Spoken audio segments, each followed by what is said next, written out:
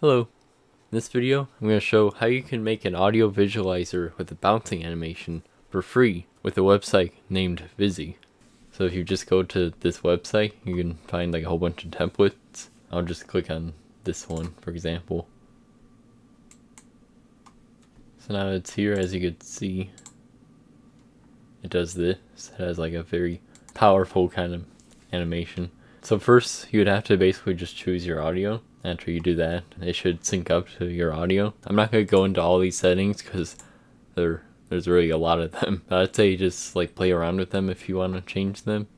There's a lot of different things you could do. And then once you're done with this, go to File and then Export.